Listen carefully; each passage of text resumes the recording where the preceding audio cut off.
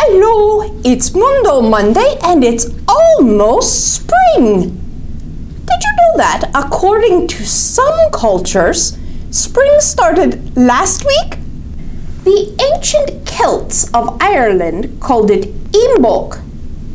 The Christian Romans changed it to Candlemas, and it's celebrated today in your nearby Punxsutawney as Groundhog Day. But Punxsutawney Phil saw his shadow this year. Doesn't that mean that's 6 more weeks of winter? Sure, but spring is still coming, and the days are getting brighter.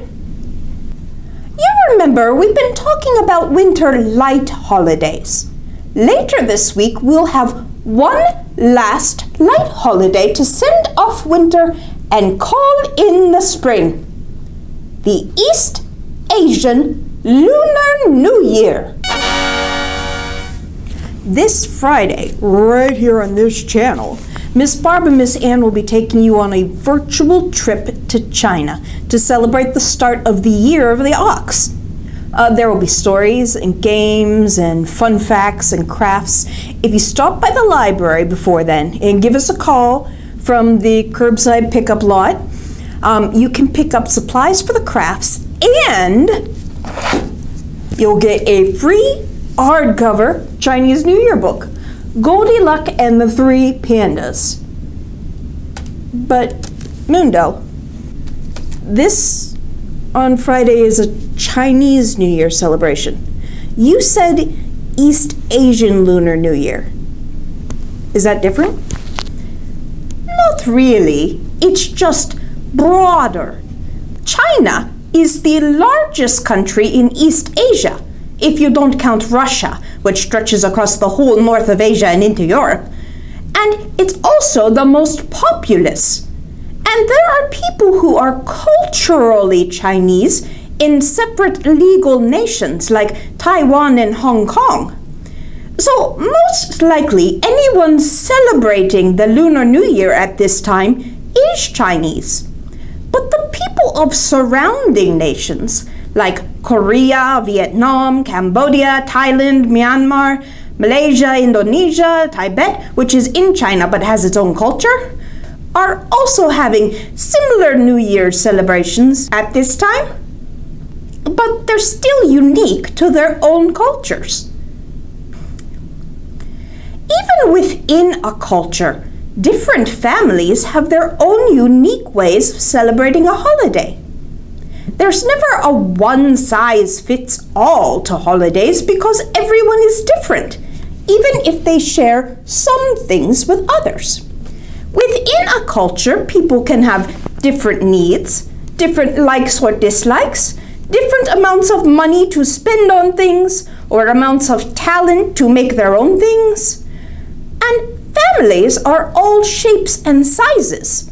Some grown-ups have jobs that make them work on holidays, so the family may celebrate the holiday on a different day than everyone else. Or like in today's story, maybe the holiday is the only time you ever see that grown-up. Oh, that could be. There are many reasons why a parent or guardian might not live with you all the time. Most often it's because your parents are divorced and you might live with one parent most of the time but visit the other one for holidays or weekends. Or maybe they're in the military and they have to go serve in another country for a long time. Or maybe they're sick and have to spend a long time in the hospital. Or maybe they're in jail. Or maybe they've gotten a job in a faraway place for not long enough that everyone can move after them, but still a long time. That's the case with Mau Mau's father in the book we're about to read. A New Year's Reunion by Yu Li-Qiong, illustrated by Zhu Cheng-Liang. Did you know this author and illustrator actually live in China, and their names are written in Chinese order? Their first names, Yu and Zhu, are their family names, what your last name is in the United States. If you were to say hello to the author, you would say, Ni hao, Li-Qiong, because that's her name that you would call her by. If you look at the spine label where we usually put the author's last name, we've put her family name, Yu, even though it comes first in her name on the cover. You won't have to know that for this story. All you have to know is what you'll soon see in the story, that Mau Mau loves her papa very much.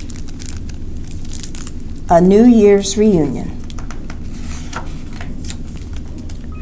Papa builds big houses in faraway places.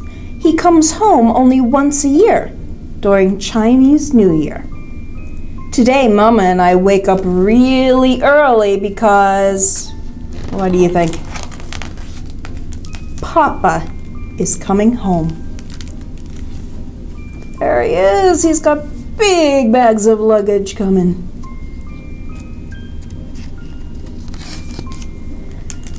I watch him from a distance, not daring to get close. You see, she's feeling a little shy because it's been so long since she's seen him. Papa comes over and sweeps me up in his arms, prickling my face with his beard. Do you see his scratchy beard? Mama! I cry in alarm. Look what I got for you. Papa rummages in his big suitcase and takes out, oh, what a pretty hat. Mama has a new padded coat, too.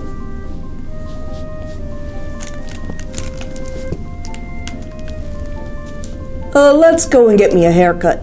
Then everything will go smoothly in the coming year, Papa says to me after lunch. I sit on a chair, waiting. The Papa in the mirror is getting more like Papa the way he used to be.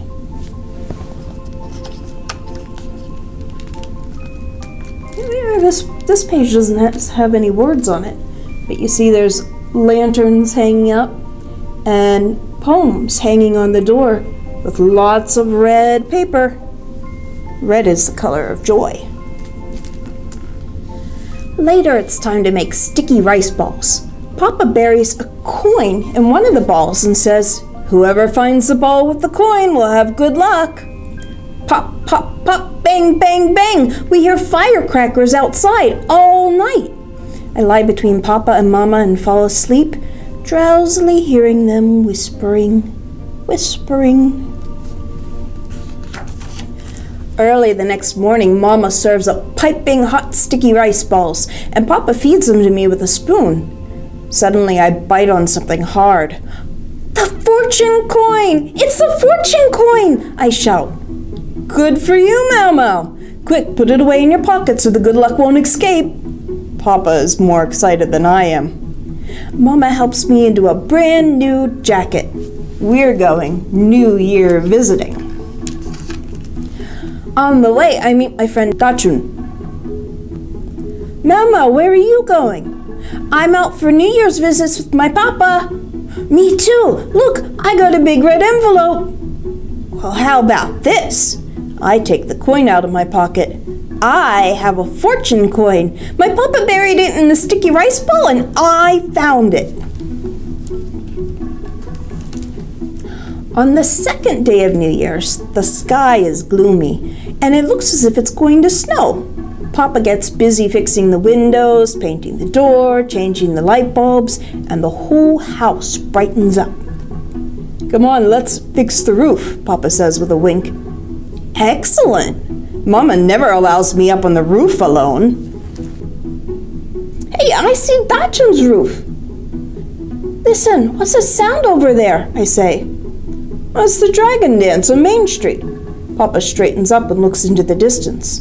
Where is it? Where is it? I stand on tiptoe, stretching up as far as I can. Papa puts me on his shoulders. Now can you see it? Yes.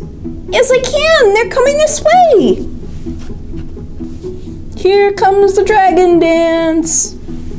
See, they're all carrying the dragon in a parade, and everyone's else following behind. All the people along the sides look like somebody left off balloons. On the third day of New Year's, it snows really hard. When it finally stops, Dachun and the other children come and get me to play. We build a huge snowman in the courtyard and have a snowball fight.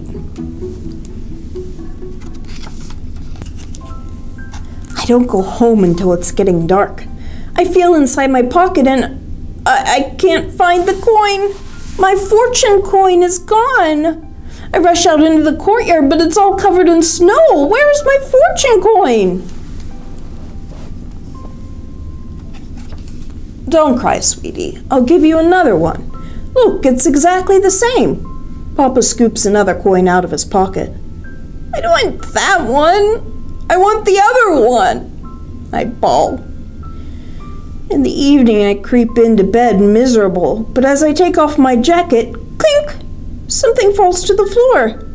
It's the coin, my fortune coin. Papa, come quick, come and see. I haven't lost the fortune coin. It's been with me all the time. That night, I sleep very soundly. When I get up the next morning, I see Mama helping Papa pack. He's leaving today.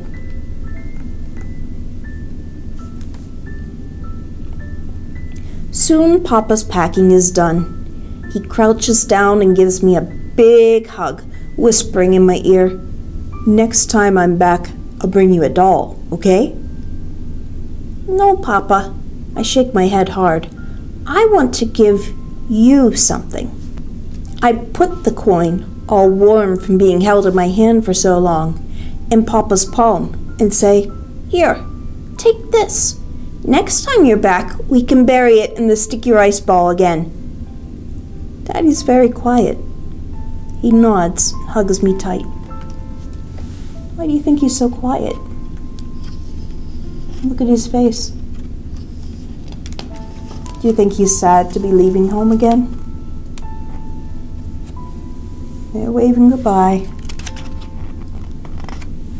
They're going to miss Papa, and he's going to miss them.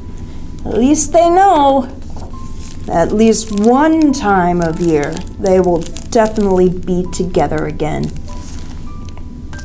And I'm glad to be with you, and I welcome you to join us on Friday for our big Chinese New Year's party right here on this channel. And I'll see you next week. Happy New Year and happy almost spring!